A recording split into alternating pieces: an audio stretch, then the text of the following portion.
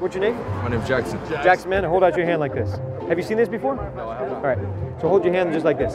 Now, I'm gonna drop the bill, and I want to see if you can grab it before it hits the ground. But you can't lower your hand, you gotta keep your hand there. But when I let go, you just grab it as fast as you can, all right?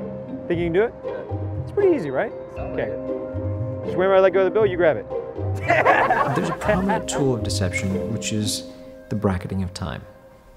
Meaning that you assume a situation began at this time and this time, when in reality it began way back here and it's ended back here. It's continuing.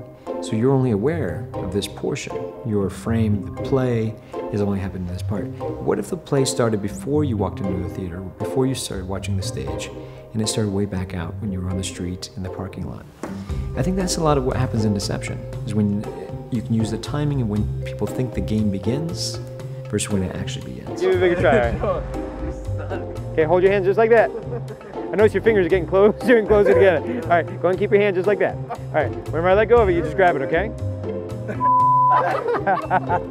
We got a 20, I think he's good for a 20. All right, here, come on, man. When it comes to time and people, we often think of reflex.